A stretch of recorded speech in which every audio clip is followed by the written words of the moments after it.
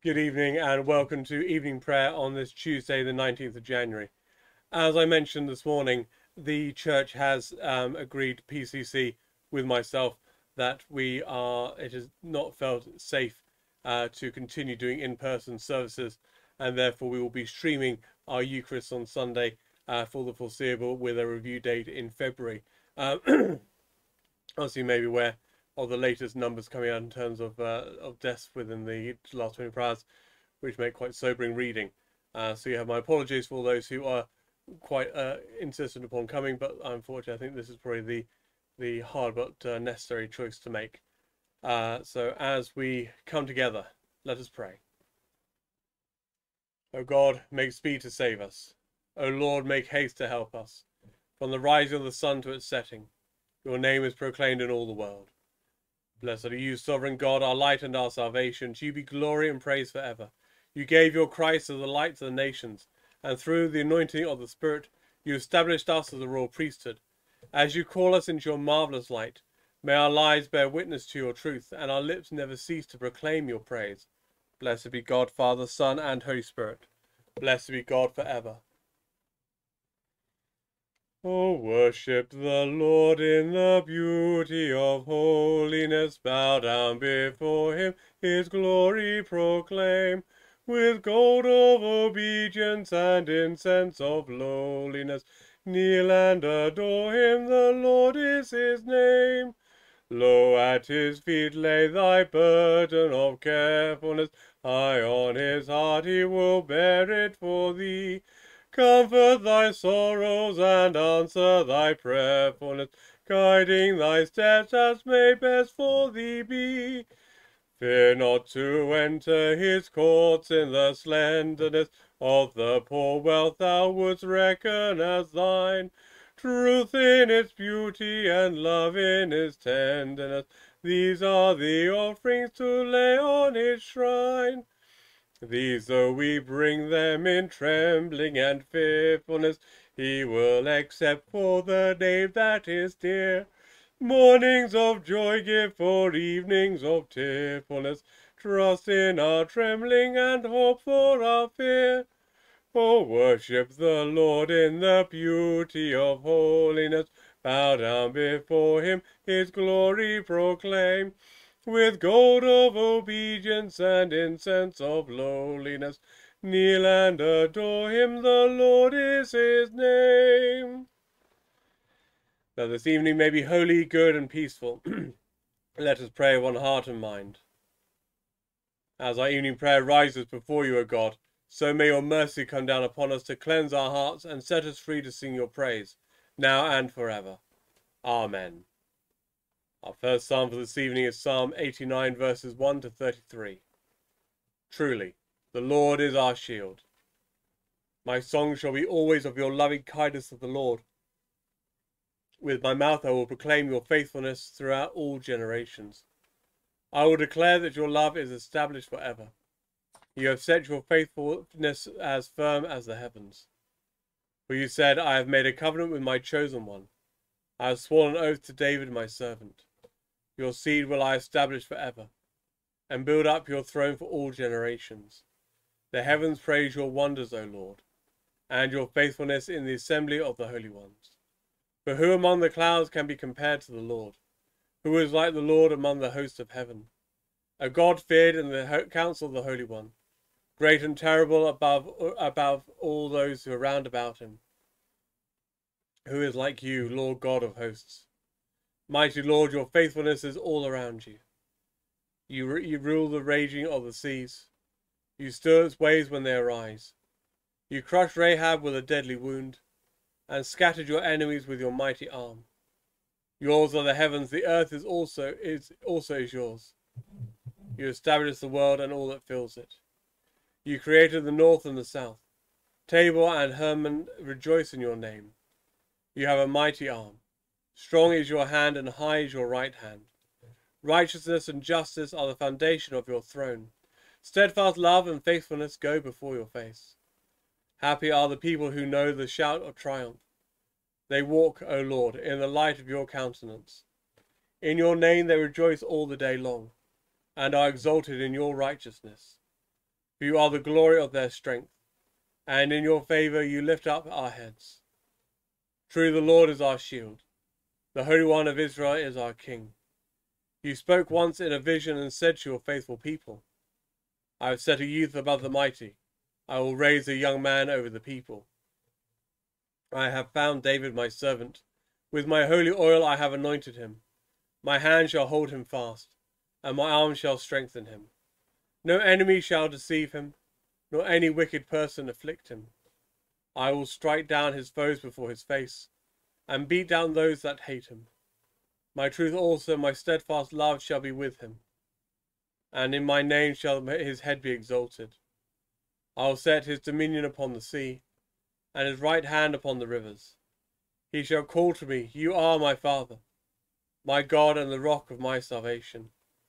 And I will make him my firstborn, the most high above the kings of the earth. The love I have pledged to him I will keep forever, and my covenant will stand fast with him. His seed also will I make to endure forever, and his throne as the day of heaven. But if his children forsake my law, and cease to walk in my judgments, if they break my statutes, and do not keep my commandments, I will punish their offences with a rod, and their sins with scourges. But I will not take from him my steadfast love, nor suffer my truth to fail. My covenant will I not break, nor alter what has gone out of my lips. Once for all have I sworn by my holiness, that I will not prove false to David. His seed shall endure forever, and his throne as the sun before me. It shall stand fast forever as the moon, the enduring witness in the heavens. Glory to the Father, and to the Son, and to the Holy Spirit, as it was beginning, is now, and shall be forever. Amen. Truly the Lord is our shield. Our Old Testament reads a continuation of the book of Genesis, chapter 7, verses 11 to the end of the chapter. In the 600th year of Noah's life, in the second month, on the 17th day of the month, on that day all the fountains of the great deep burst forth, and the windows of the heavens were opened. The rain fell on the earth for 40 days and 40 nights. On the very same day Noah, with his sons, Shem and Ham and Japheth, and Noah's wife, and the 3 wives of his son entered the ark. They and every wild animal of every kind, and all domestic animals of every kind, and every creeping thing that creeps on the earth, and every bird of every kind, every bird, even every winged creature. They went into the ark with Noah, 2 and 2 of all flesh, in which there was breath of life. And those that entered, male and female of all flesh, went in as God has commanded them, and the Lord shut him in. The flood continued for 40 days on the earth, and the water increased and bore up the ark. It rose high above the earth. The water swelled and increased greatly on the earth, and the ark floated on the surface of the waters. And the waters swelled so mightily on the earth that all the high mountains under the whole heaven were covered. The waters swelled above the mountains, covered them 15 cubits deep, and all flesh died that moved on the earth, birds, domestic animals, wild animals, all swarming creatures that swarmed on the earth, and all human beings. Everything on dry land in whose nostril was breath of life died. He blotted out every living thing that was on the face of the ground, human beings and animals and creeping things and birds of the air. They were blotted out from the earth. Only Noah was left, and those that were with him in the ark, and the waters swelled on the earth for 150 days. This is the word of the Lord. Thanks be to God. You created all things, O God, and are worthy of our praise forever. You are worthy, O Lord and God, to receive glory and honour and power, for you have created all things, and by your will they have their being.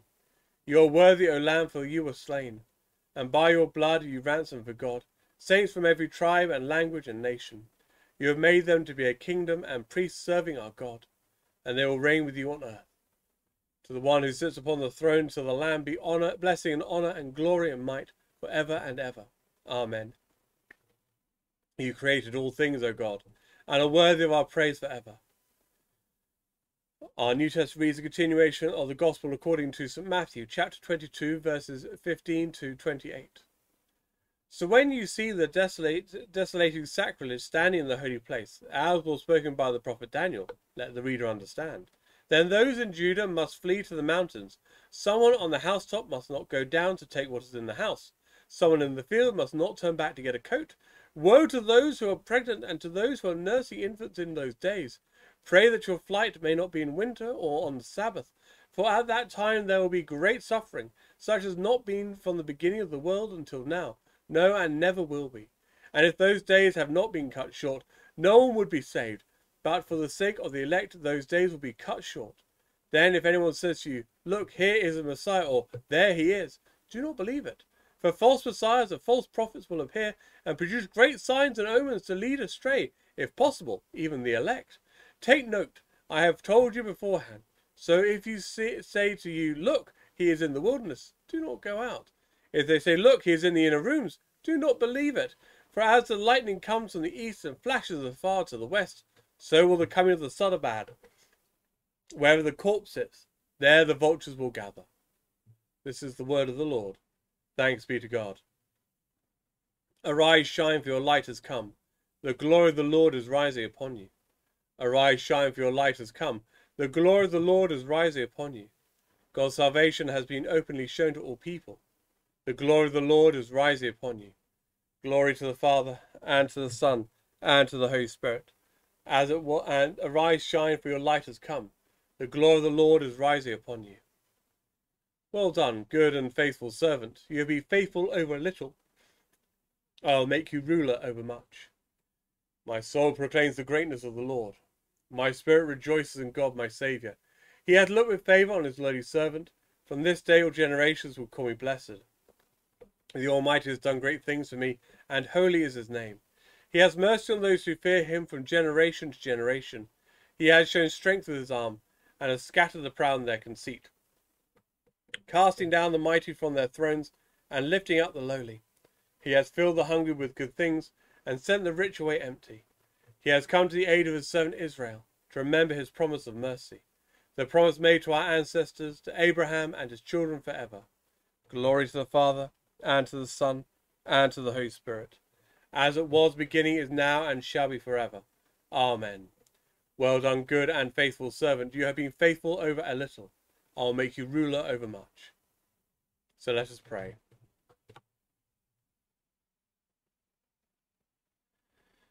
Heavenly Father, we give thanks for this day.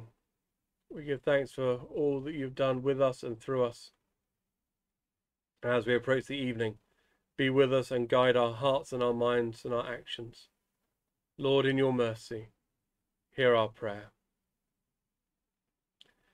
We pray for all those who are suffering with the coronavirus, for those who are infected at this time, those who are anxiously awaiting test results, those who are shielding, those who are longing for a vaccine, those who are struggling with the restrictions of lockdown,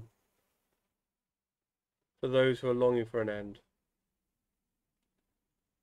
We pray tonight for all who are hospitalized at this time. We pray for those who have died. We pray for all the families who are worried about loved ones, for all those families who are mourning and grieving at this time. Lord, in your mercy, hear our prayer. Heavenly Father, we pray for the world. We pray for Christians throughout the world. We pray for all the different denominations and for those who are looking to find commonality and unity. Help us, Lord, always to see that there is more that unites us than divides us. Help us to grow in love and respect for one another, and let us worship you together as one people. Lord, in your mercy, hear our prayer. Holy Father, we pray for all who are working in key roles, for those who are in public-facing jobs, those in the pharmacies, those in the shops, those in the NHS. We pray for all those who can ill afford time off. Lord, keep them safe. Watch over them and give them strength. We pray for all who are furloughed at this time, for those who have been made redundant. We pray for all who are working under such difficult conditions. Lord, in your mercy, Hear our prayer. Merciful Father, we pray for peace in this world, for an end to violence and an end to suffering. We pray for the United Nations and for all who work to broker peace. We pray for diplomats that they may find the right words to end violence. We pray for those who are putting themselves in harm's way to protect others from violence. Lord, in your mercy, hear our prayer. Holy God, we pray for all who are sick in mind, body and spirit. In a moment of stillness, we call to mind those who are weighing upon our hearts.